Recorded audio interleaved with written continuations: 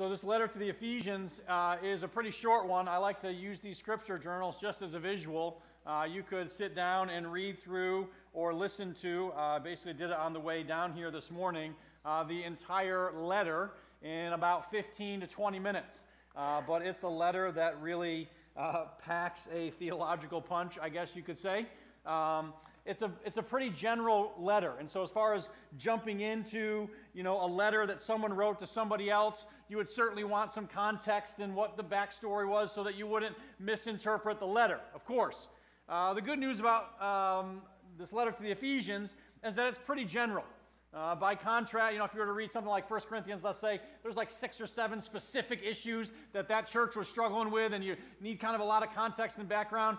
This was written to the church at Ephesus, and it's just more general. It's a general statement about who Christ is and the function of the church, and this kind of new humanity is really the idea that God's creating us as a new humanity in Christ and what that's supposed to look like.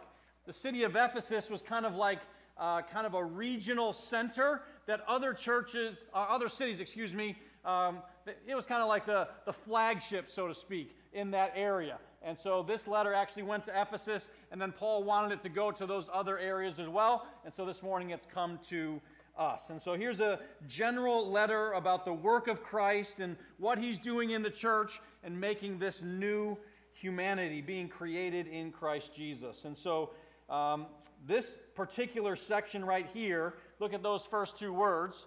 He says, and you. So he's addressing them, and by extension, he's addressing us now. He wants to talk specifically to us. And so along this theme of being created in Christ Jesus, there's basically 3, this passage, 1 through 10, falls very neatly into 3 kind of sections, 3 movements. The first one is the human plight. I like the word plight. It means a situation or a circumstance that is threatening and or dangerous. Okay? And so we as human beings are in a plight. We're in a situation that is threatening and potentially dangerous. And he describes what that is. First thing about that, just by way of overview, is you're spiritually dead, you're in bondage, secondly, and thirdly, you're under the wrath of God. So it's quite a plight, and we'll look at that in just a second.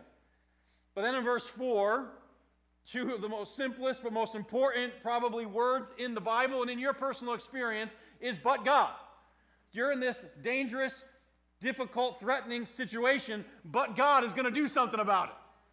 And so he does something about spiritual death and spiritual bondage and the fact that we would be under his judgment. And so we'll look at what God does, God's solution to our plight. And then finally in verses 8 through 10, you see, okay, we got this difficult, hard situation, this threatening situation we're in. We see that God has a solution, but how is the connection made? How is the connection made between those? And so that's what we're going to be looking at this morning. So let's dive in now and look at the human plight. And it is dark, I guess you could say, bleak, to say the least. Paul says, and you were dead in your trespasses and sins in which you once walked. Paul used the word walk as like that's the lifestyle that you carried out. So trespasses and sins are basically rebellion against God's commands, unbelief in God's character. And so he's speaking to all of us. We'll talk about that more in a minute. But we lived our lives in rebellion against God's will and unbelief against his character and his promises. And he says that this results in you being spiritually dead. And so that's just an interesting, kind of concept. And how do we get our arms around that to understand what's actually happening there?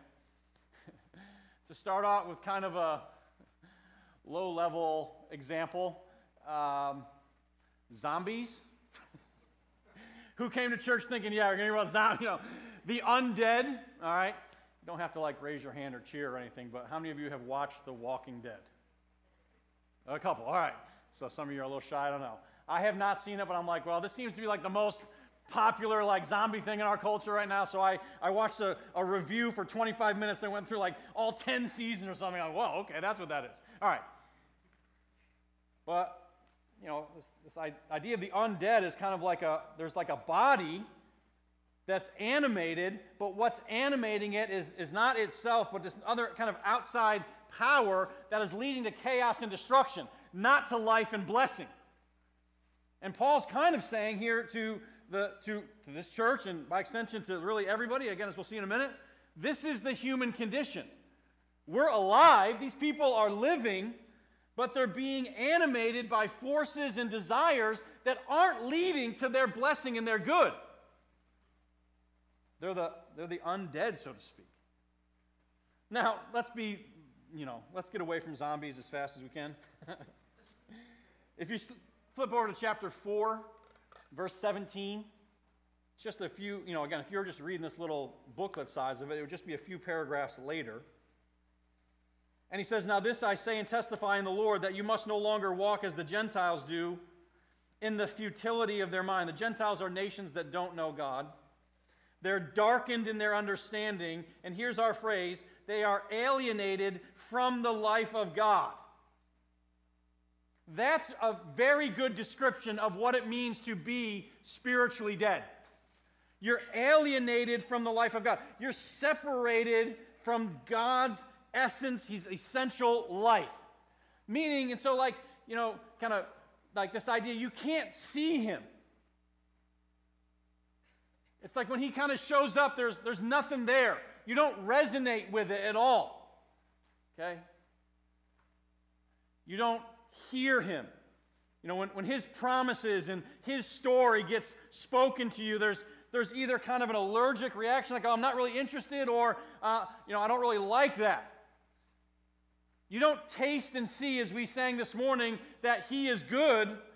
There's doubt and skepticism and resistance. And so to be spiritually dead means that your spirit, your soul is disconnected from God, and there's no satisfaction, joy in His presence and knowing Him. You're dead. Now, for someone who is spiritually dead, that's no big deal. But I'll tell you by testimony, if you were to take the spiritual life that I have away from me, it would be absolutely devastating to my entire life.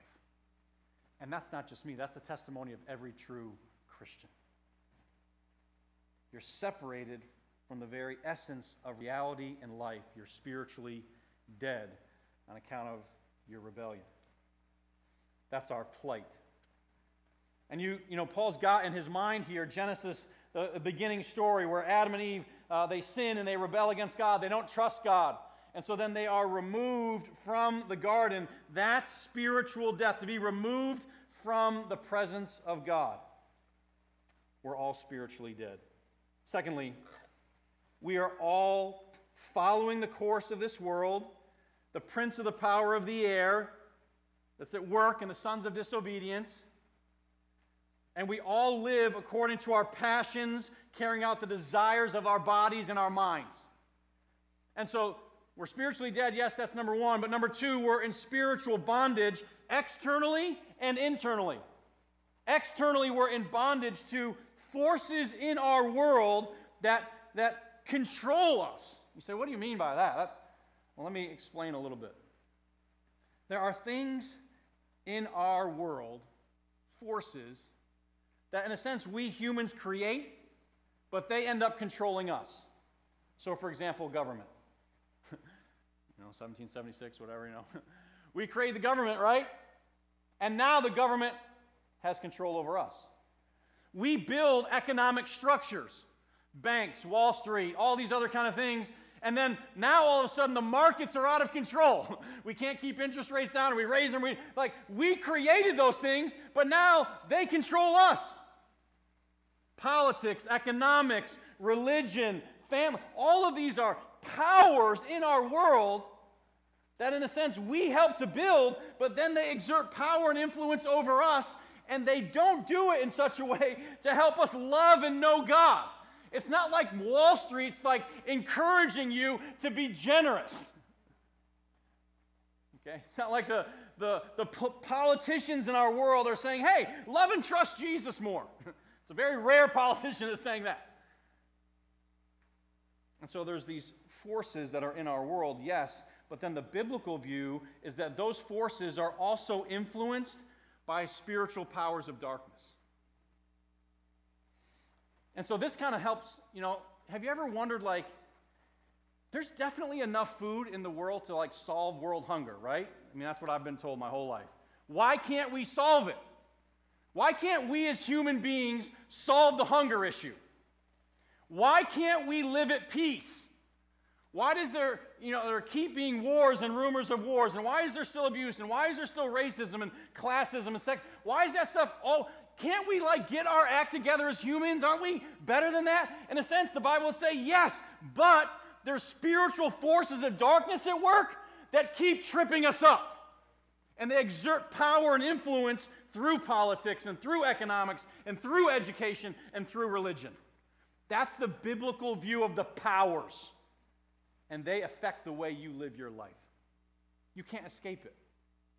Okay? There's a few verses here. I'll just give you a couple examples. I got more examples than I probably have time for. Here's one that deals with politicians. Paul's saying, we impart a secret and hidden wisdom of God. He's talking about the gospel there, the good news about Jesus. God decreed that before the ages. None of the rulers of this age understood this. See that phrase, the rulers of this age? For if they'd known about the gospel, they wouldn't have crucified Jesus. And so my only point in that statement right there is that there are political powers that are against the will and work of Jesus. That's just the reality. So there's political powers influenced by evil that are against, in some sense, the will and work of Jesus, but of course, they don't win in the end. Go to the next one. Next one after that. Talk about money and economics. No one can serve two masters. For either he will hate the one and love the other, he'll be devoted to one and despise the other. You cannot serve God and money. You see the setup here? God and money are equated with each other. The almighty, powerful God and then the all-powerful dollar, so to speak. And those are forces that are exerting on you. You can't just not interact with money. You can't. You have to buy and sell to some extent. And so there's a power there, and there's a worship element there. Spiritual forces of darkness are leading you to worship and trust money instead of worship and trust God. Economic powers. One more will do. Let's see what we got. Education and philosophy. For though we walk in the flesh, we're humans. We don't wage war according to the flesh. The weapons of our warfare are not the flesh, but divine power to strongholds. What are those strongholds? To destroy arguments and every lofty opinion raised against the knowledge of God, and to take every thought captive under Christ. There's all kinds of philosophical and educational systems that are seeking to undermine the person and work of Jesus. And they're influenced by spiritual powers. And so our plight right now, you go back, okay, we're spiritually dead. We can't see, know, taste, hear God. We're also in bondage to these external powers. They're real, they exist, and they affect your life, and they shape you away from God and Jesus. C.S. Lewis said this about these powers. There are two equal and opposite errors into which our race, the human race, can fall about the devils, these powers. One is to disbelieve in their existence. 21st century modern Americans, there's no such thing as spiritual forces of darkness. C.S. Lewis, not exactly a mental, not mentally incapable, okay, an Oxford scholar, okay, living in the 21st century after World War II. To disbelieve their existence would be an error. The other error is to believe and feel an excessive, unhealthy interest in them. They, the powers, are equally pleased with both errors, and they hail a materialist and a magician with the same delight. And so we must understand part of our human plight is that we are under these powers that are influenced by spiritual authorities in darkness. And here it's called the prince of the power of the air. But more than just that, there's not just external bondage that you experience as a human being. And again, this doesn't matter. Young, old, male or female, doesn't matter what your ethnicity is, doesn't matter what time you live in. These are human conditions.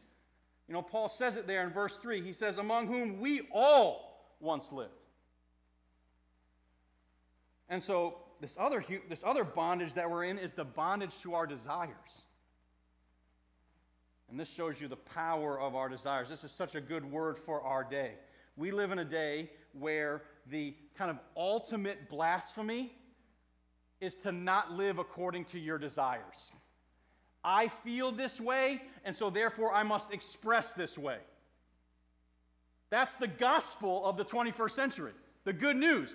And that sounds like freedom. I have this desire, I must fulfill it. I have that desire, I must fulfill it. If I don't do it, I'm not being true to myself. And that sounds so right. And Paul is saying, it's actually so wrong. And here's why it's wrong. There are other creatures on this planet who live consistently according to their desires and their instincts. We call them animals. Animals must obey the impulses of their desires and their instincts. That's what they do. And so it's actually subhuman for us to say, well, I have to follow these desires. No, to be made as a special creation in the image of God means that if there is an impulse of selfishness or greed that's corrupt or broken, to be human means that we can say no. But yet again and again and again, we keep saying yes to the things that are against God and that harm ourselves and harm others.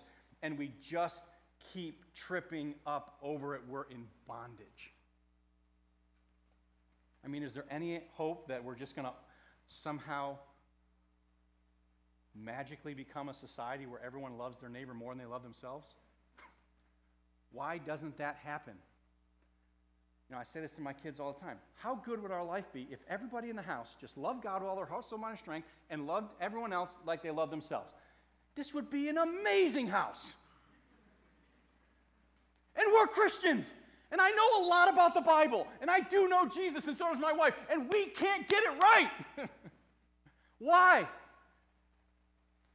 Because we're in bondage to our desires. What causes wars and what causes fights among you? Is it not this, that your passions are at war within you? You desire and don't have, so you murder. You covet and you cannot obtain, so you fight and you quarrel. These passionate desires within us is what causes strife. And it's our plight as human beings. And so we're dead in our trespasses and sins. We have external bondage to forces of darkness, internal bondage to corruption. And then lastly, and it's like, well, that sounds bad. This isn't like a really encouraging sermon, Pastor Mike. Just a minute. Third and finally, you were by nature children of wrath, like the rest of mankind. The most significant problem or threat in our plight as human beings is that all of that rebellion and corruption has led us to judgment by our Creator. Now, we need to stop here for a second, because that word wrath, we might think of like God as like getting angry and flying off the handle and losing his temper. Not that. Okay? That's not when we talk about wrath. I think a better phrase is righteous indignation. Okay? Even in your own home, right? Like, if I get angry or something like that, I'll try to defend myself. It's like, I wasn't angry. I didn't have a moment of rage. I had righteous indignation. Right? It sounds so much better. Well, with God, that's actually the case. Okay? And here's why it's the case. When God created the world good, He loved His world. He loved His creation. He loved His image bearers. And so you think about the world as God's house, and human beings as created in His image for fellowship with Him. That's God's family. And so when God's family and God's house are corrupt through sinful rebellion, how would you feel if someone came to your house and desecrated your house? How would you respond? You would want to make things right. You would. I know you would. How would you feel if someone came and violated your family? There would be a little righteous indignation. And so, you know, the scripture says here that we're walking this way. The end destination of human beings in our plight when we live dead in bondage is it results in us experiencing the judgment of God. Now, let me just say a couple quick things before we turn the corner. Number one, you want the judgment of God, at least for everybody else. Sorry. When people do bad things, you want them held accountable, don't you? Yes, you do. Now, what about you being held accountable before you? Okay, well now, hey, easy, preacher. Well, okay, that's hypocritical in case you're wondering. You want judgment, number one. And number two, there's something about this passage that really resonates with us, maybe specifically as Americans, although I'm sure in other countries and cultures as well. But we're all about democracy in this country, right? Everybody is important. Everybody has a vote. Everybody. Well, good news, everybody. This is everybody. No one of us in this room is better than anyone else, fundamentally. It's not like this person's achieved more righteousness, this person's a better person, and so now they've escaped the plight of being spiritually dead and under bondage. Nope, we're all this way. We're all in this together, in this human plight. And so,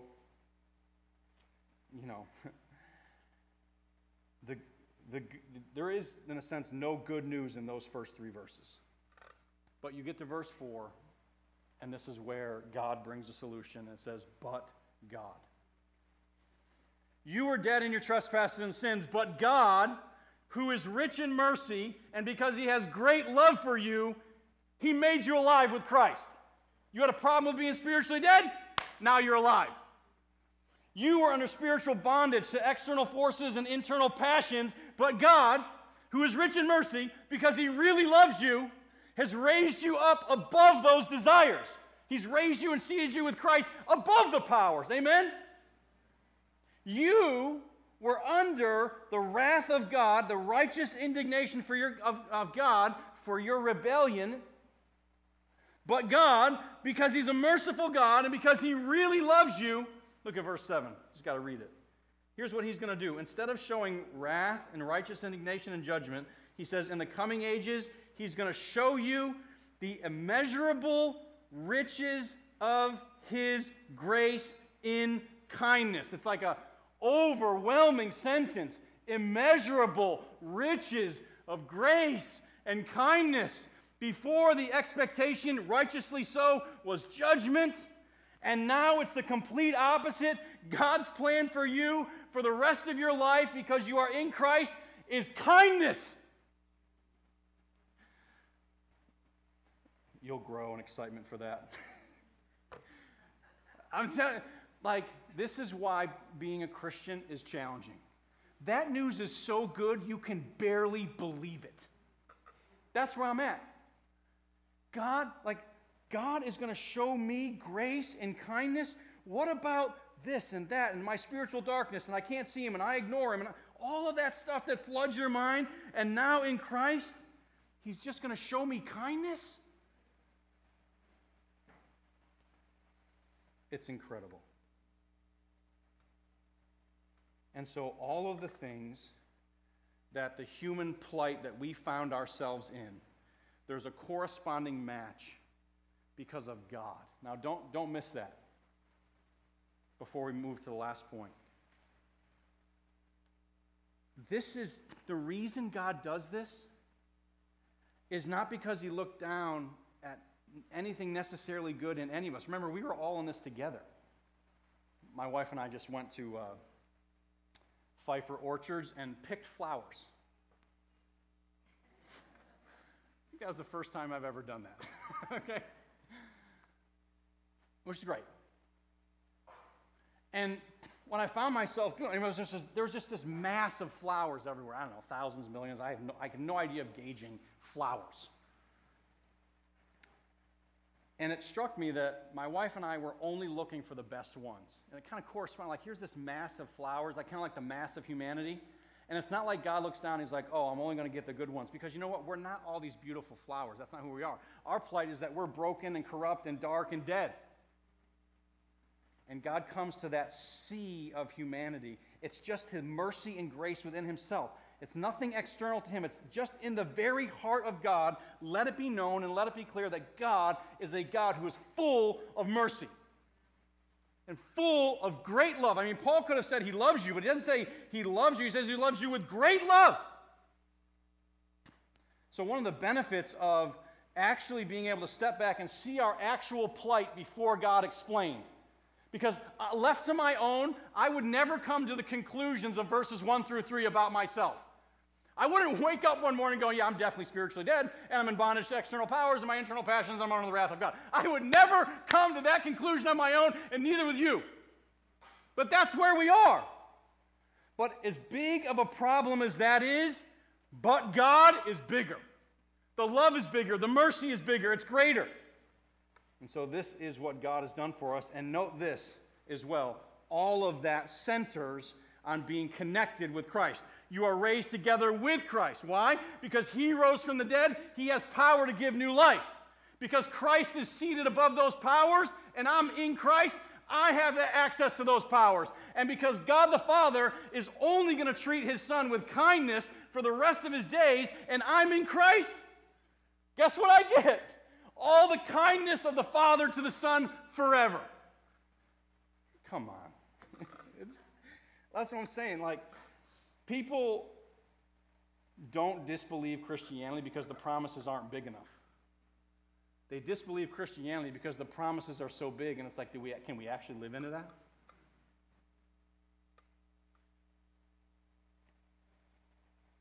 And so lastly, here's our plight. We were dead in Adam, and now we are alive in Christ. You know, our problem, God's solution, we need a connection. We need to get connected to God's solution, and you see that in verse 8. He says, "For by grace you have been saved through faith."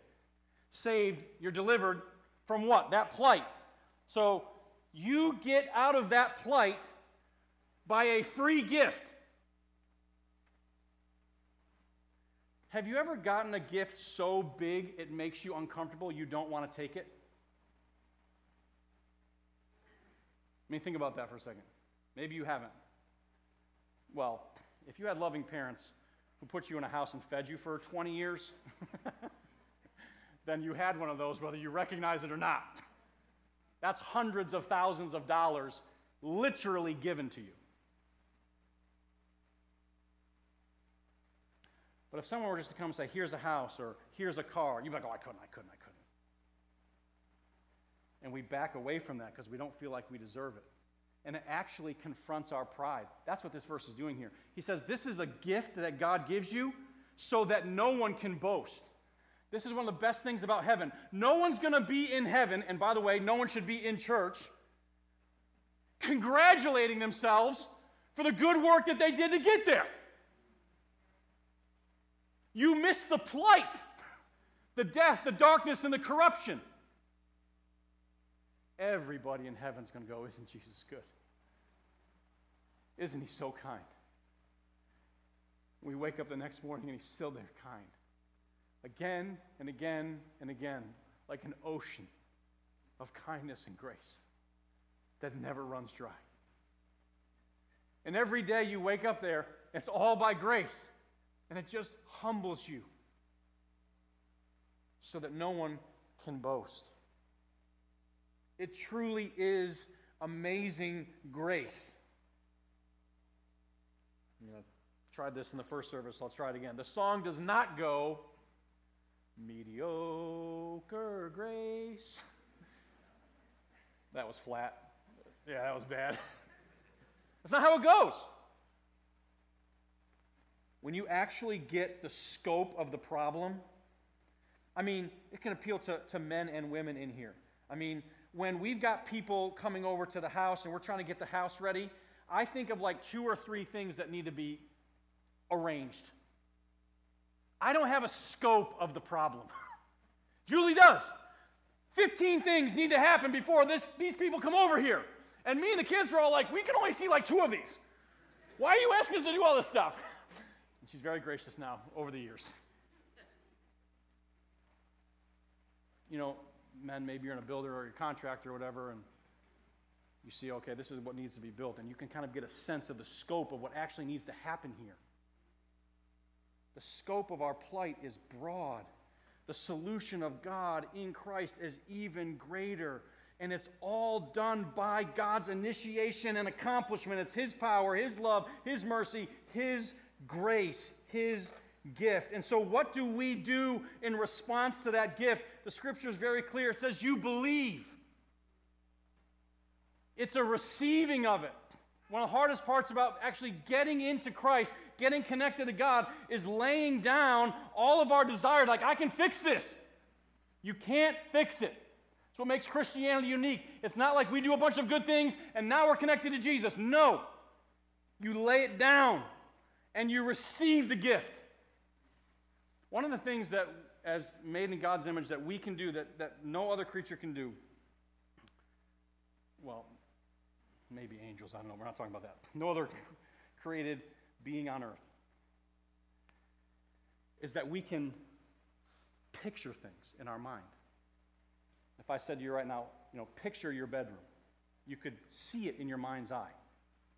You can imagine things. You're made in the image of God, so therefore you can image things. You can image in your mind. And so faith, that's a big part of faith, is being able to image.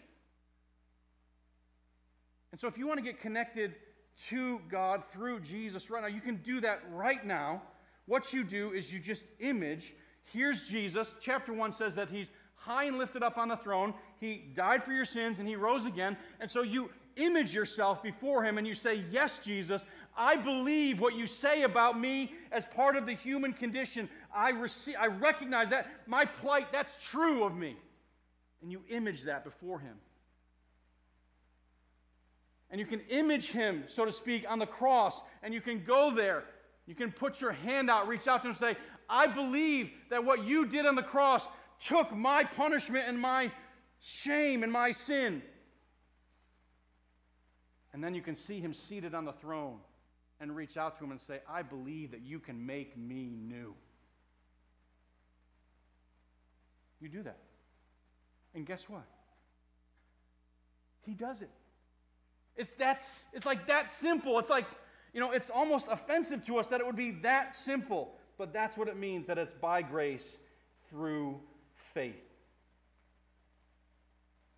And so then in the end, in verse 10, for we are His workmanship created in Christ Jesus for good works. And so what's now happening in our lives, because we are in Christ and we've been raised with Him and seated with Him and He's going to show us all of His kindness in Him, is now that we're this new creation and God is working in us. He's making us more and more like Jesus day in and day out. He's working that in us. And so let me just close with two encouragements. Number one, if you're not sure that you're in Christ, consider your plight, consider what God's done for you, consider how much God loves you, and believe. It's an amazing invitation. And it's one that you need.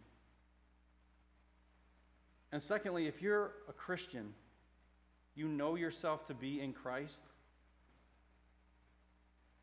then I hope that this reminder is in a sense more than a reminder. We talk a lot about Renew 22. Like, live into this. You are spiritually alive. You can hear from Jesus. Like, you can. You can see things that He wants you to see.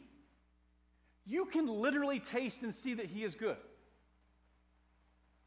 And so, engage. Believe. If you're here and you're struggling with a trial, there's suffering and difficulty, emotional, relational, whatever that is, believe that you have been raised and seated with Christ, and in Christ, God is going to be kind to you from now and forevermore. That the trial that you're in is not a lack of kindness or presence on God's part. He's present and He's working for your good. There's no way else He could because you're in Christ. And if you're here and you're a Christian and you're struggling with temptation and with sin, and you're like, this is always going to be this way, that's not true. Because you've been raised and seated with Christ. And He will be with you in the struggle and the temptation, the trial now. And one day in the end, He will liberate you fully and finally. Amen? You've been made alive, raised and seated, and He's going to show you kindness forever. You know, it's interesting, here in chapter 2, He's talking about, hey, you used to be this way. You used to be dead. Used to be in darkness, so to speak. But there's a temptation for Christians to fall into that again, because later in chapter 5, He says to these Christians, wake up! Oh, sleeper! Wake up! Rise from the dead! He's saying to these Christians, like, you are ignoring the beautiful, majestic, magnanimous, I love that word, riches that you have in Christ. Wake up! He's better than anything that the world might offer you. Wake up, and it says Christ will shine on you. So, brothers and sisters, friends, being a Christian means being in Christ. Being a Christian means being in Christ. Being a Christian means being in Christ. Nothing less. And there is nothing more.